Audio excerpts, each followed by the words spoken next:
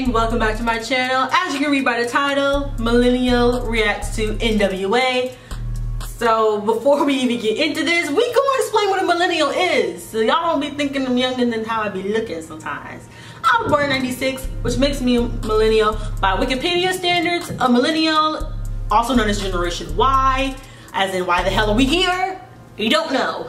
But us millennials are people, it says the demographics are people that are born in the early 80s as starting birth years, in the mid 90s to early 2000s as ending birth years. So basically people through the 1980s to like, I'm not gonna say 2000, but we're gonna go with like 98, 99 are the cutoff points. So 80s to like 98, 99, we're all millennials. So if you're not born in the 70s, 60s, or the 2000s, you are not a millennial. But if you are in the 80s and 90s, we are all millennials. Just so you guys know, can clarify and be like, these millennials, you're a millennial too. Thank you. Look it up on Wikipedia if you do not believe me. But I'm going to be reacting to NWA F the Police. Of course, I've already had it.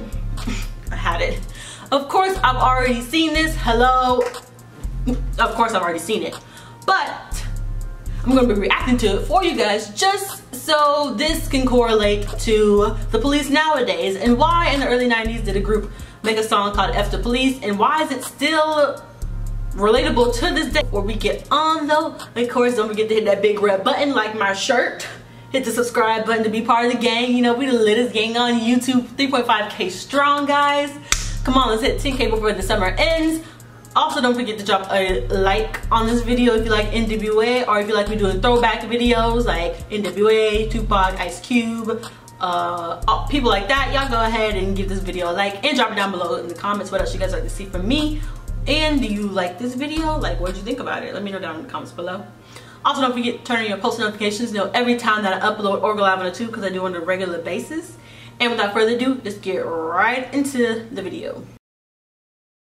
So we're gonna sit here and go dissect these lyrics, and we're gonna see how this correlates to 2018. Alright, we don't find the lyrics, let's go into dissecting them. I know y'all looking at me like, where are your lashes, fam? But I didn't put on lashes today, fam.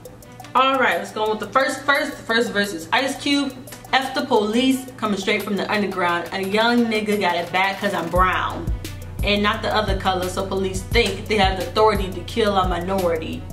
I mean, I think that still is a thing. Racial profiling is still done to this day. Like, that's 100% still a thing. Racial profiling and discrimination reached a fever pitch in the late 80s after the emergence of crack in 1986 by your president. I don't know, Reagan, I think, brought crack to the hood and then started arresting people for it, of course. By Straight Out of Compton's release in 1988, there were 762,718 yearly arrests for drug possession. That number, 762,718. That's almost a million arrests. Almost a million, nearly twice as many as the 400,000 in 1981. Dude, that's almost a million people were arrested for drug possession. That's ridiculous.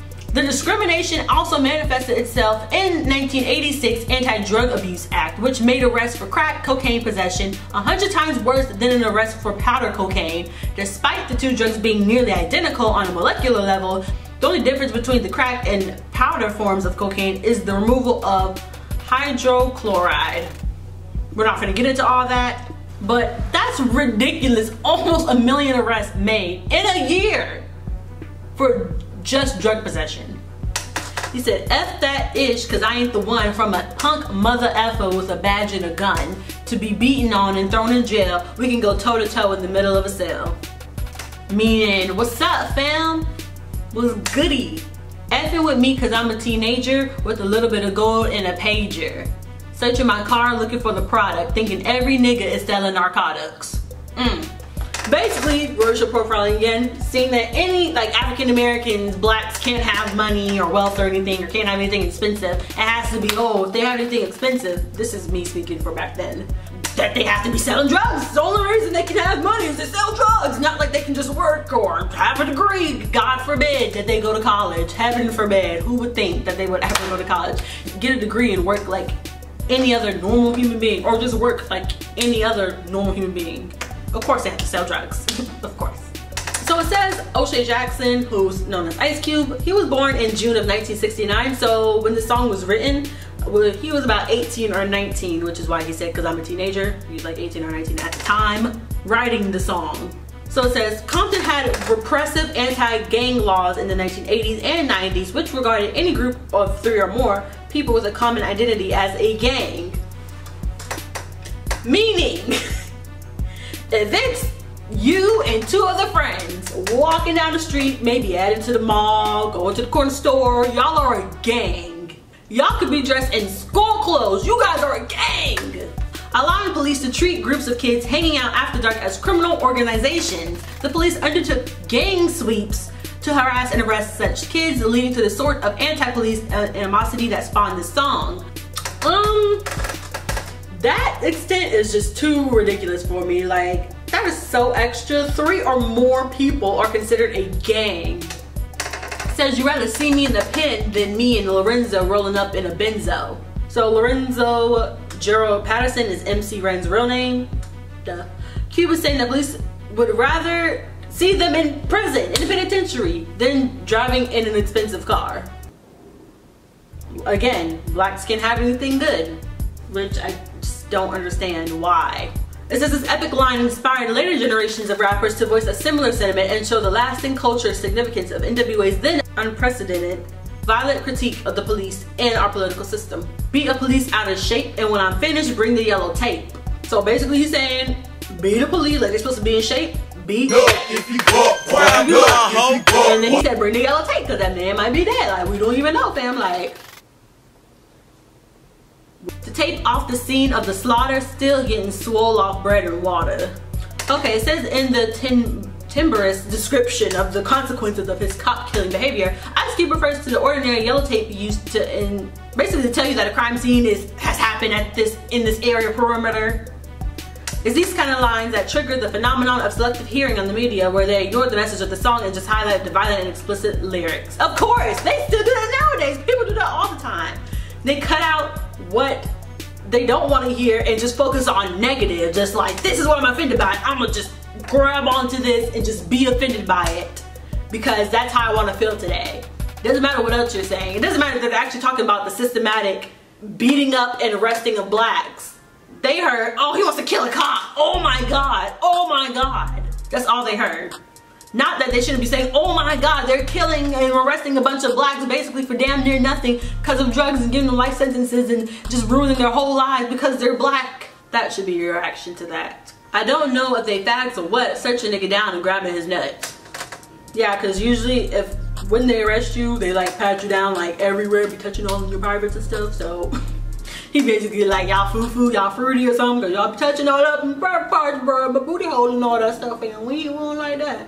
So it's basically police dehumanizing you, meaning they can touch you and do whatever you want. So this alludes to the police dehumanizing stop and frisk policies, where the United States Supreme Court decided that the 4th Amendment, which prohibits unreasonable searches and seizures, is not violated when a police officer stops a suspect on the street and frisks him or her without probable cause to arrest.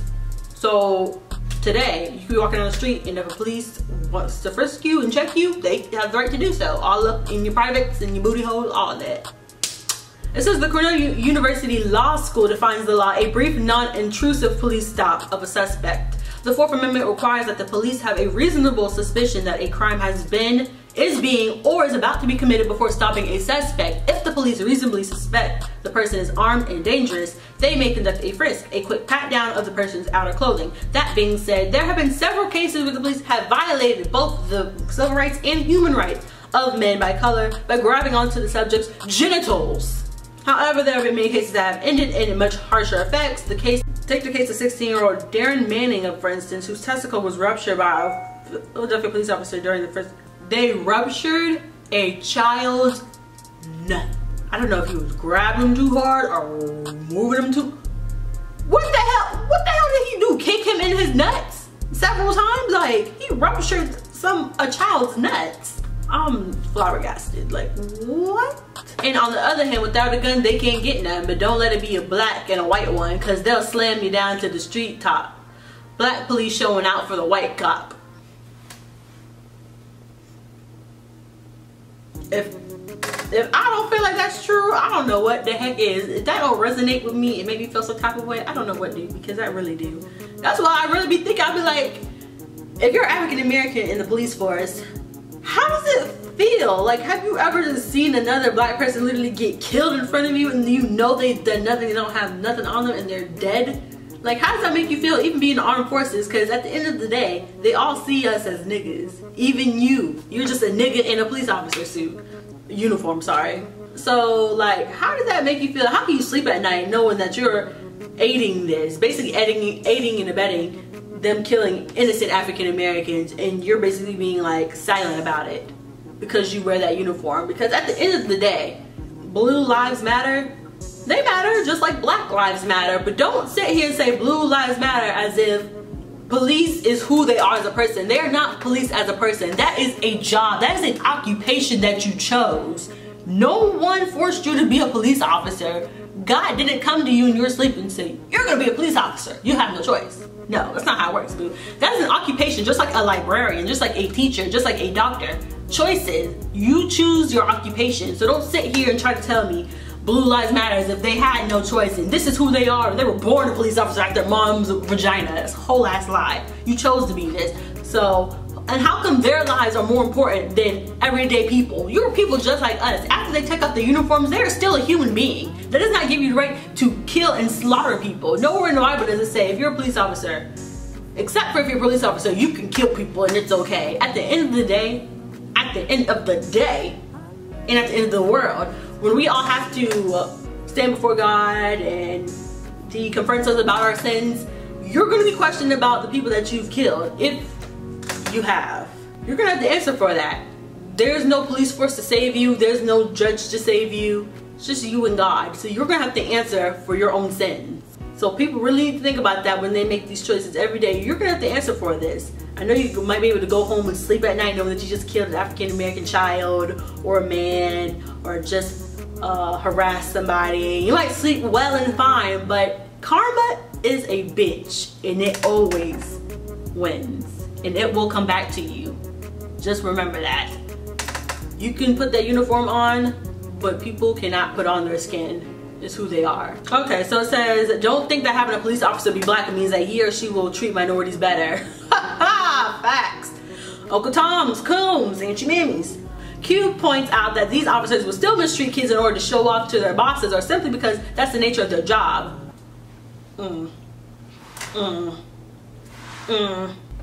Ice Cube will swarm on any MFer in a blue uniform just cause I'm from the CPT. Punk police are afraid of me. Huh? A young nigga on the warpath and I'm finished. It's gonna be a bloodbath of cops down in LA. Yo, Dre, I got something to say. That was Ice Cube's version. I'm gonna do a part 2 of MC Ren's version in another video. Comment down below if you guys want that. Give this video a thumbs up. My camera's finna die, so I'm gonna hurry this on up. Guys, don't forget to subscribe to my channel to see more of me because you know you want to. You know, 3.5K. The Friends Gang is lit. Let's get the 10K by the end of the summer. Don't forget to turn on your notifications every time that I upload or go live on the tube because I do it on a regular basis. You know, give this video a thumbs up, like, comment, and comment if you want that second part, MC Ren's, to me to dissect that. And I will see you, my gang, in another video. Bye, gang.